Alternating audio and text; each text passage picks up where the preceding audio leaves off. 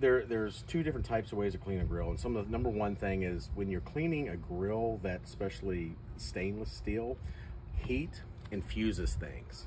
So you're not going to get that perfect grill look once you finish scraping off the grill.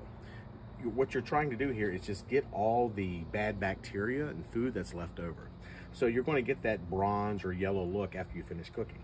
The best way to do it, and the most organic way to do this, is 50% white vinegar, 50% water. And what we do is you just spray it on the grill here, because what this is going to do is kind of, since it's a little acidity, whew, there we go. It's going to help get the extras that you left on, because men are lazy. They love to cook, but they don't love to clean. So what we generally do is we will cook something, forget about it, shut the grill off, go inside, have fun with our friends, come out the next day, cook some more, and we keep on building up the same type of fatty acids and fats and things that are associated with cooking chicken, pork, steak, whatever, hamburgers especially, because they're not too lean. But in order to make sure that this product works well with your grill is you have to clean the grill, gentlemen, after each use. So don't expect to have a perfect clean if you've used the grill 3 or 4 times without cleaning it before. So we let this little formula, which is simple water and vinegar, soak up here, and now we have to actually use this. So what I'm going to do is I'm going to just kind of scrub this, which is going to break down everything that's on there. Now keep in mind, this is just cleaning the grill and cleaning the excess fat foods off the grill. Once you're done with this, and most grill masters like myself understand that once you're done breaking up everything, you have to wash it off. It's kind of like getting in the shower, lathering up with soap, and then getting out of the shower and go, look how dirty I am. No, you have to wash the soap off your body. Now you're nice and clean and shiny, right? That makes sense.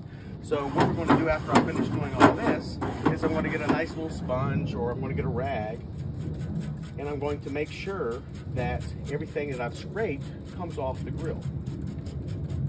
It's not going to be that perfect brand new shine look that you expect. That can never happen because heat infuses stuff, especially on a pellet grill, because that's all smoke. And you're going to have that smoky stain. Now for the tougher spots, you have this, of course, scraping it. It works really good, because this will really get everything that you need to get off of there, especially the more blackened areas. And then you flip it right back over again. Look at that. See that? Look at all that gunk we got off of there just by doing that. And then we go back and add another layer of nice little elbow grease. Never hurt. I haven't cleaned this grill for about, I don't know, 2 weeks. So it's going to take a little bit of extra work for me. But this is a great, great tool. The reason I use this tool is because the other grill cleaners, they have the little small metal spines that, and look at all that. Look at all that stuff that we got off that grill. That came off of here. And the other reason I use this, I don't have to worry about those little small pieces of metal getting in my food and winding up inside me somewhere or in my gums, because that's an immediate way to go to the hospital. You don't have to worry about this. All that gunk is right here. But if you add a little elbow grease and you scrub a little bit, it'll come right up. You'll have a nice clean grill when you're finished. But the secret behind having a clean grill is you clean it every time you use it. Don't expect miracles if you haven't cleaned your grill in 2 months in using this. That's not going to happen. You're probably going to have to do this 2 or 3 times. But once you get the grill clean, you use it after every single time you cook, perfection every time.